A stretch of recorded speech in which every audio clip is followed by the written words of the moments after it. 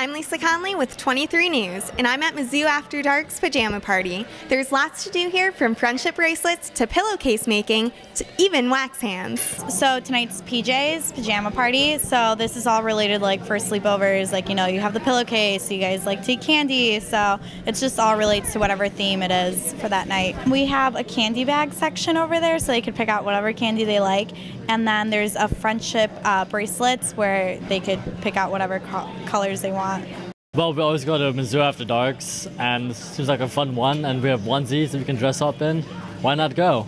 This is a pillowcase, so what they do is they pick out a color, and then we have their IDs so they could pick out paint and they could decorate it, and then once they're done, we return their IDs in.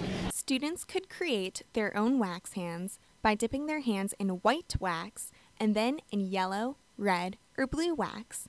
Students could also pick up a balloon animal. My neighbors were clowns as I was growing up. We asked them to come to my school, and they did like really advanced balloon art for me and my friends, and then they taught us all how to do something, and I went over there later on and they taught me.